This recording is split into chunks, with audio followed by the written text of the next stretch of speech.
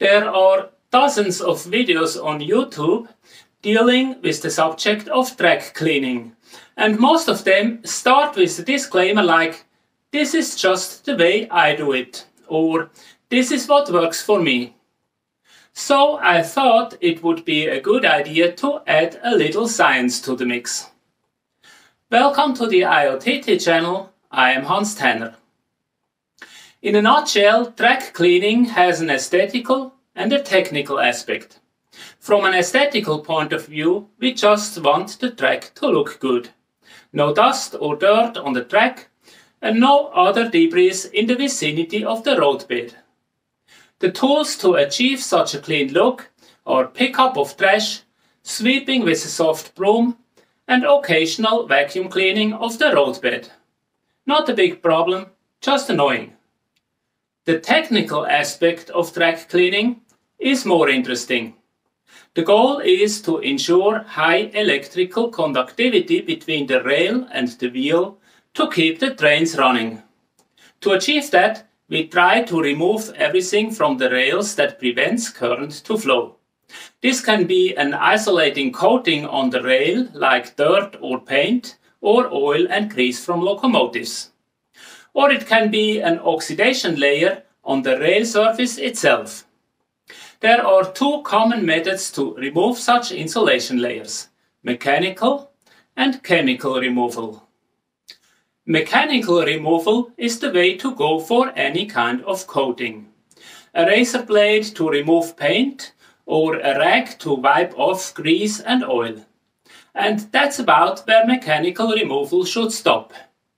Even though it is promoted in a good number of videos, using abrasives to remove oxidation from the rails is generally not a good idea.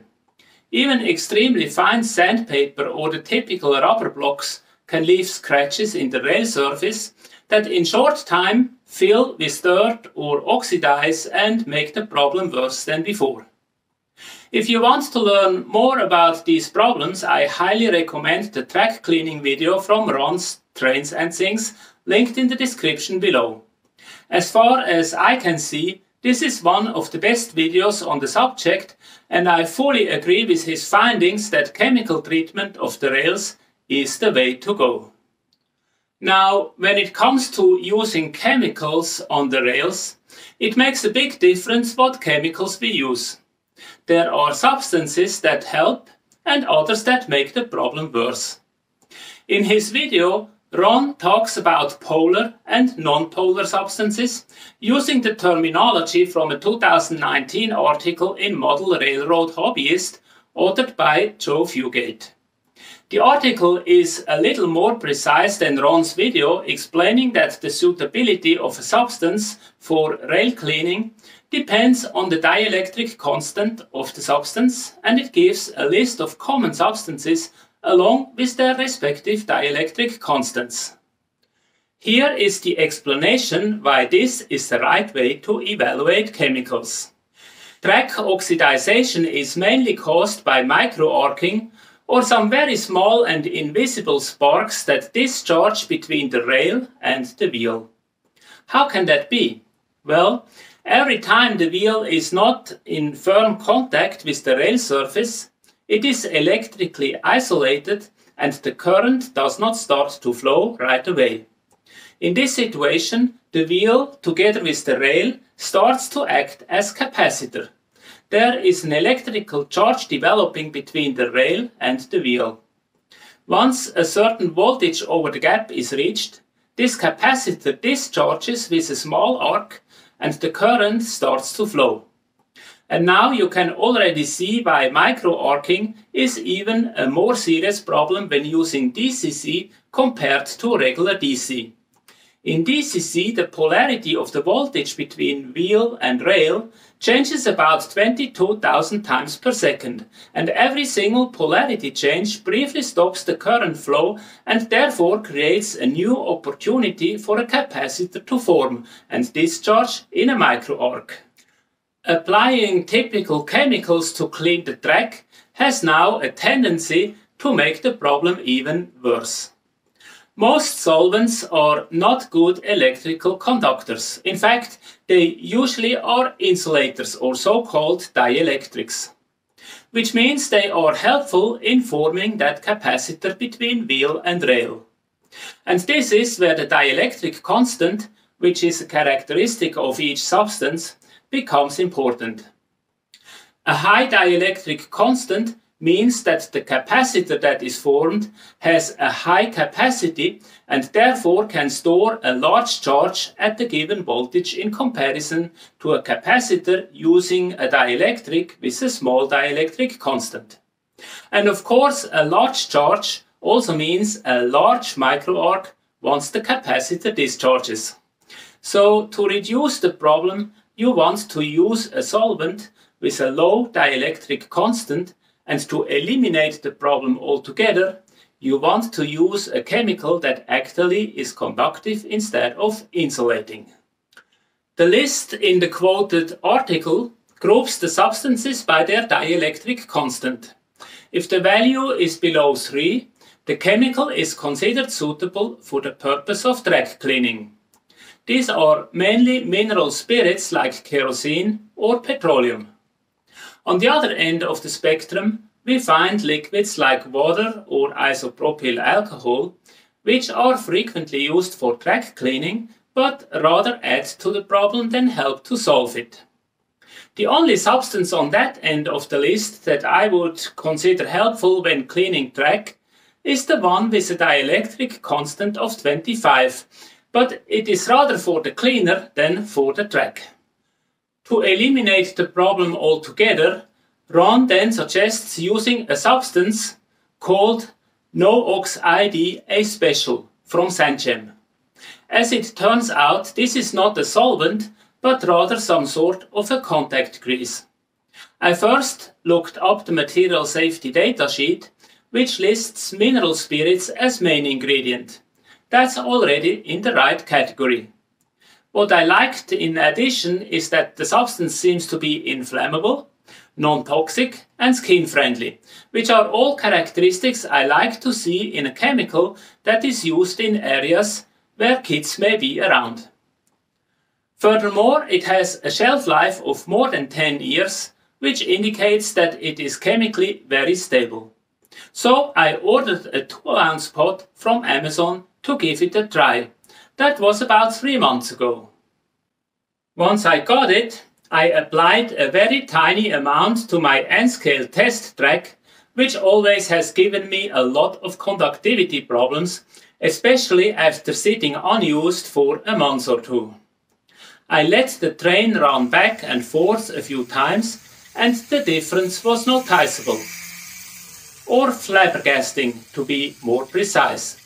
It was like night and day. No more disruptions at all. The locomotives could go from one end of the track to the other without the slightest flickering of the headlights. And best of all, after that I let it sit for a month, and when I returned, it was still the same. Unbelievable. So from an electrical point of view, this substance is very convincing. What I was not sure about is the impact on the pulling force of the locomotives. After all, NOx-ID is sort of a grease that gets applied to the track, and grease normally does not go along well with maximum friction. So I decided to investigate that point and bought some spring balances to measure pulling forces before and after the application of the substance. Next, I selected 6 locomotives representing several manufacturers with different weight and various axle configurations. Here are some pictures of the locomotives and their relevant technical data.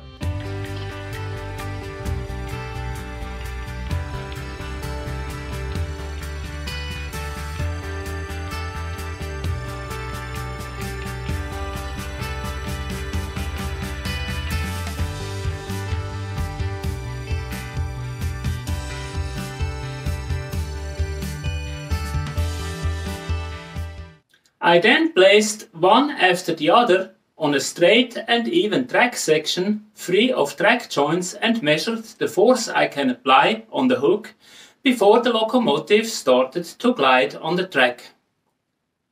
Maybe this is a good point to remember some principles from middle school physics classes. There are two types of friction, static and kinetic, sometimes also called sliding friction. As a general rule, static friction is always higher than kinetic friction. You experience that, for example, when you want to move a piece of furniture around.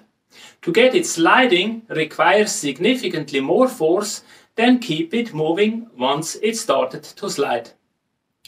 The same goes for locomotives. Once the wheels start gliding, the pulling force is lower than when the wheels are firmly locked with the rail. That might be against our guts feeling, but it is what our physics professors tried to teach us. So, to measure the maximum pulling force, it is the easiest way to just apply force on a standing locomotive until it starts to slide. That way we can simply observe the scale indicator and the end of the spring and get a reading as soon as the spring starts to pull the locomotive. That's much easier than actually driving the locomotive actively and try to read the scale while detecting the first signs of spinning of the wheels. Here is a table with all locomotives and the results of the pulling force measurement before applying NOAX ID to the track. I never thought about the pulling force of a typical model locomotive, and I must say I was actually surprised how little it is. No wonder these locomotives start to slip quite easily when pulling a train uphill. Next, I applied a tiny amount of NOAX ID around the test track and let the locomotives run for a few laps. Like on the N-scale test track, the difference was immediate and noticeable. I must say though that this test track is very uneven and the treatment did not solve all problems for all locomotives. But I guess if all driving axles are lifted off the track because it is that uneven, there is no substance in the world that could help here. After letting them run for a little while, I placed the locomotives back on the same track section and in the same direction as when I took the first measurement and again hooked them up to the spring balance. And what I measured seemed to immediately confirm my most serious concerns. A reduction of pulling force of up to about 50% is what I got out of these measurements. Interesting to see that the reduction was less severe on the locomotives with no or only very few traction tires. It seems that the friction coefficient of rubber on metal is more reduced by degrees than the one of metal on metal. At this point I had serious doubts about using NOAX ID on a real layout with real uphill sections. But then, as I never have spent any thoughts on pulling force, I was also not sure what force actually is needed to pull a real train. So I placed a string of freight cars on the track and hooked up the spring scale. And again I was surprised to see how little force is needed to make the train move, at least on a flat track. About 0.1 Newton or 100 grams was enough to pull the entire train. So even with the reduced force after greasing the tracks, the train should not be a challenge to pull. And indeed I hooked up a locomotive and it had no problems to pull the train. Of course, my bad road bed made some cars derail every so often, but that is a different problem.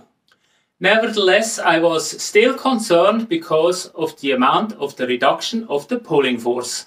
So I tried to wipe the track with a clean rag but no other substance like a solvent and repeated the test. There was no difference.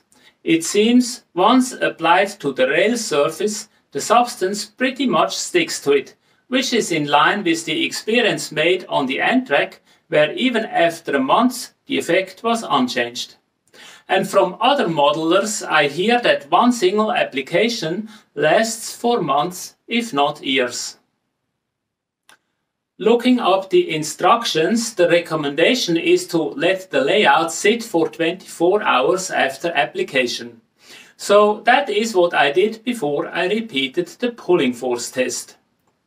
As you see, the pulling force has improved over time, but never recovered to the value I saw before applying the substance. So to conclude, I would absolutely consider NOx ID to improve electrical conductivity between wheel and track.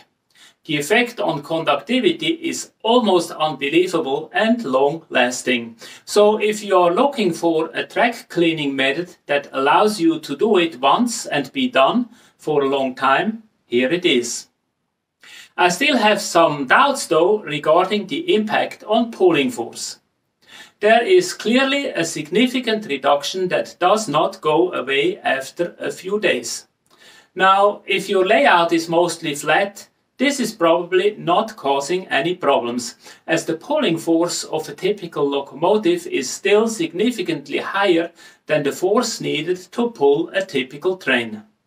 However, if your layout includes significant grades, you probably want to measure the force that is required to pull your typical trains over the hill before you apply NOx ID to your tracks, because getting rid of it once it is applied, it does not seem like an easy task. And that's it for this video. I hope this information was useful or at least interesting for you, and you learned a few new things about how to make sure your trains keep running. If so, please subscribe to the channel, hit the bell icon to not miss any future videos like this, and click the like button below. Doing so keeps me motivated and helps to promote this video and the IoTT channel in general, as it causes the YouTube algorithm to suggest IoTT videos to a broader audience. Thanks for watching and see you in the next video.